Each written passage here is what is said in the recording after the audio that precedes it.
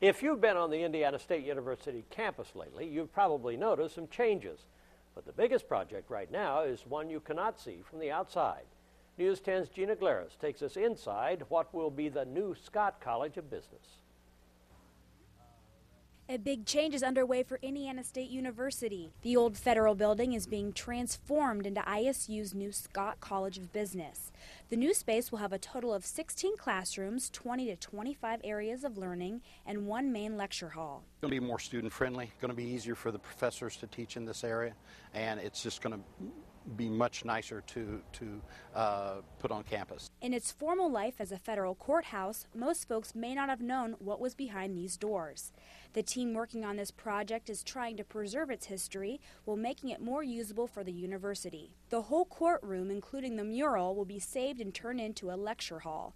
The long wall of former post office boxes will be split to open the space and allow for cutting-edge classrooms. That's how we transition this building from its historic roots to the new building.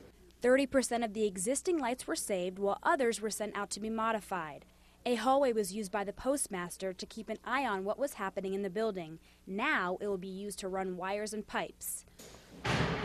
Rooms once used to hold federal prisoners will be demolished. As work continues on this 80-year-old building, its history will remain, while making rooms for the students of the future. In Terre Haute, Gina Galeros, News 10. Construction started a week and a half ago. ISU estimates it will be about 18 months before students start attending classes in the building.